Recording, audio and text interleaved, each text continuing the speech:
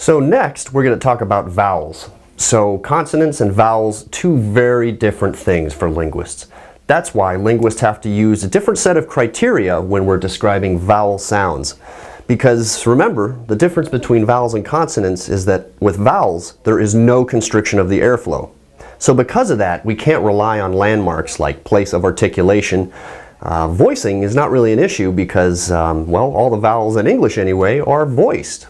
Unless we're whispering, but let's ignore that for now. And then manner of articulation, that doesn't really matter either because there is no constriction of the airflow.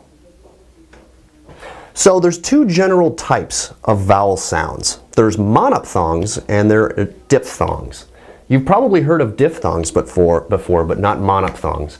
Monophthongs just mean one vowel quality, whereas diphthongs mean two vowel qualities. It starts at one vowel and it finishes at another vowel quality. So, how do we describe vowels? We're only going to talk about monophthongs, how to describe monophthong vowels. Because when you describe diphthong vowels, it's a little bit more complicated and it's more than we can cover in this video. But for monophthong vowels, there's three criteria that we use. So we have height, backness, and roundedness. There's another category that linguists often use called tenseness, but we won't be covering that in this video. So, the three criteria we're using to describe vowels: height, backness, and roundedness. So height has to do with how high the tongue is in the mouth. So this is really tough for vowels to figure out what your tongue is doing compared to consonants because, again, we don't have a landmark that the tongue is touching up against. So you have to just get some practice with working with vowels and figure out exactly where your tongue is in the vocal tract. But anyway, let's take an example. So there's basically three categories here for height. We have high vowels, we have mid vowels, and we have low vowels. So sometimes vowels are talked about as mid-high or mid-low. Let's just talk about the difference between high vowels and low vowels right now, because that'll give you a sense of just what your tongue is doing when you're producing vowel sounds. So first, if you pronounce this sound, E, E, hopefully you're alone, maybe watching this in your dorm room or your room, so it isn't too embarrassing, but go E, but then go ah, ah. Now do both of them. E, ah, E, ah. You should feel that your tongue is going up and down when you're producing those two sounds in succession. That's why we call E a high vowel and ah a low vowel. So the second criterion that linguists use when describing vowels is backness. So there's three general categories for describing where or how far front or back a tongue is when it's producing a vowel. It's front, central, or back. Again, let's take a couple of examples of front vowels versus back vowels so you can feel the distinction, hopefully. So let's take E again. E. Now we already talked about that's a high vowel, but it's also a front vowel. E. But now say oo, and then say E, oo, E, oo. You should be noticing your tongue going front and back in your mouth. E is a high front vowel, and oo, it's a high vowel, but it's a high back vowel. So the third is probably the easiest of all, roundedness. It just has to do with whether or not the lips are rounded when you're producing a sound. So there's only two categories. We have rounded and unrounded. So an example of a rounded vowel you've just done, oo. In the International Phonetic Alphabet, it's actually written with a letter U. We'll come to that in a moment. Ooh, ooh. You can see that, right? You can see it very clearly in a speaker's lips. They have to round them to produce that vowel. What about an unrounded vowel? You've also just produced one of those, the E sound. That's written with a lowercase I in the International Phonetic Alphabet. E, E. There's no rounding of the lips when you're producing that vowel.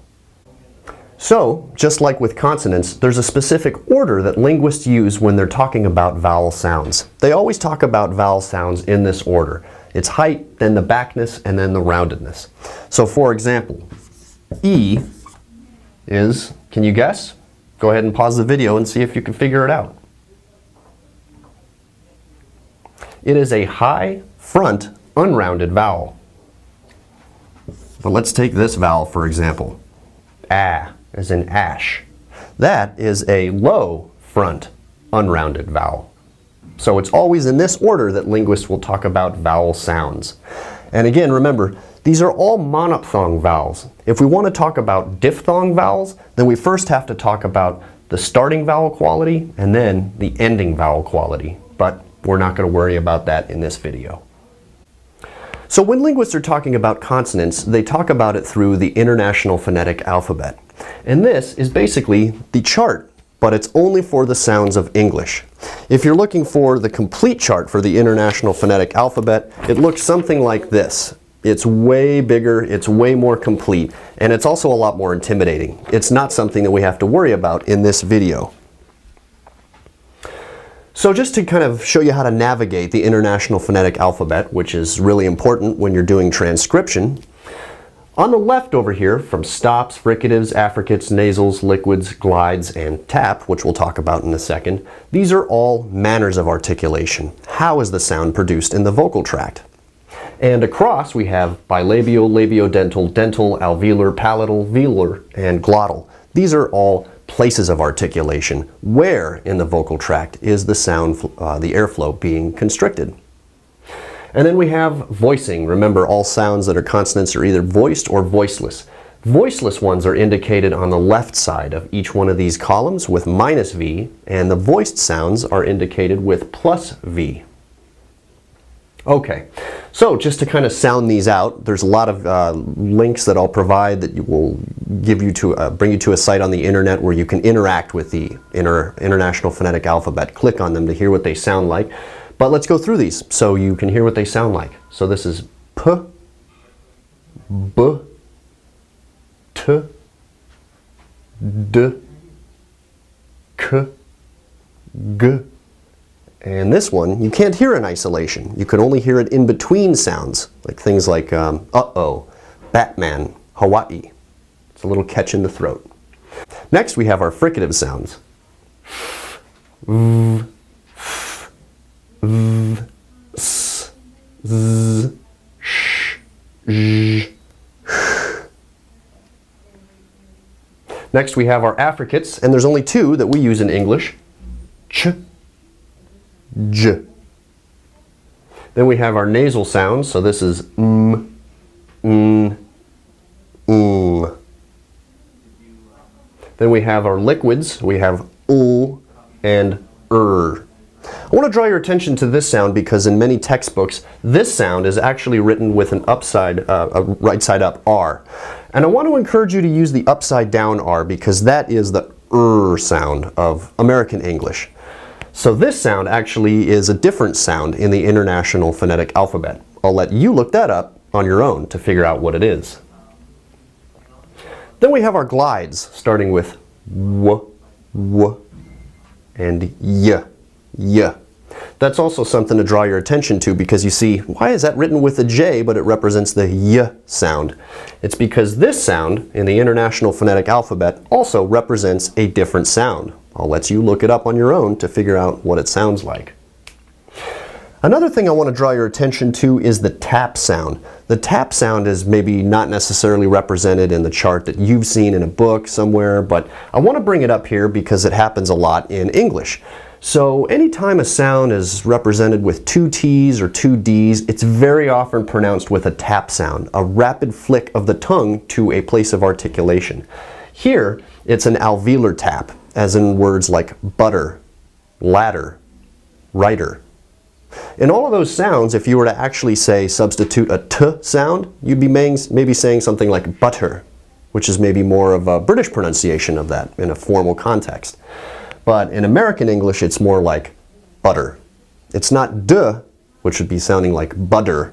It's butter. It's a very quick movement of the tongue. And so we want to call that a different manner of articulation. It's called a tap or a flap. So this is the chart of consonants for English.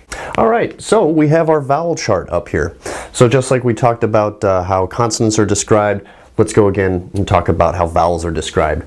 So here we have high, mid, and low corresponding to the height of the vowel. Then we have front, central, and back corresponding to the backness of the vowel. And then roundedness is indicated here. In this box are the vowels that are rounded. And these are only the vowels that are used in American English. There are many more vowels that are represented among the languages of the world, but we're only talking about the vowels used in English for this video. Another thing you might notice is that these sounds are sort of asymmetrically distributed in this space. Why is it sort of diagonal like this? There is a good reason for that.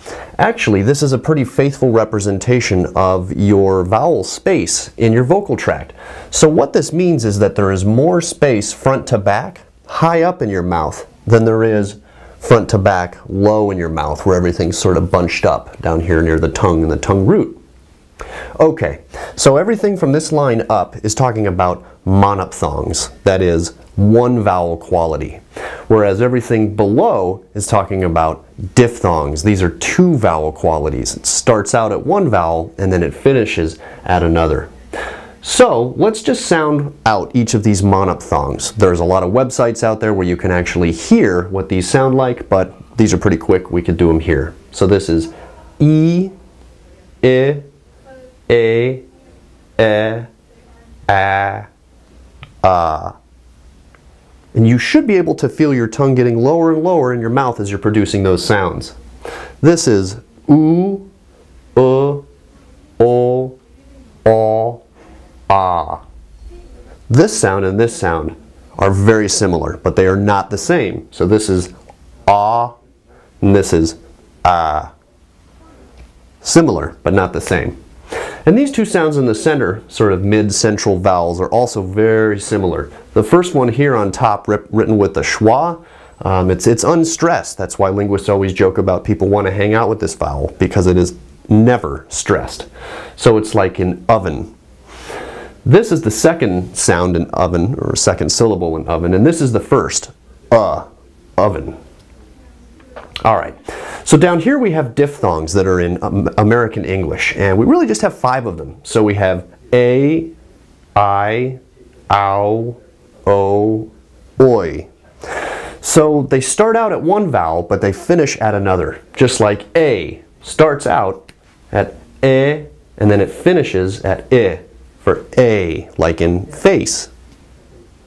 This one starts out at ah, and it finishes in I. So you get this diphthong in sounds like I or lie. This diphthong, ow, moves up here as in house. Starts out at ah and then it finishes at ow. This is o, as in row, row, row your boat. So o starts out at this vowel and then it finishes at this vowel. O.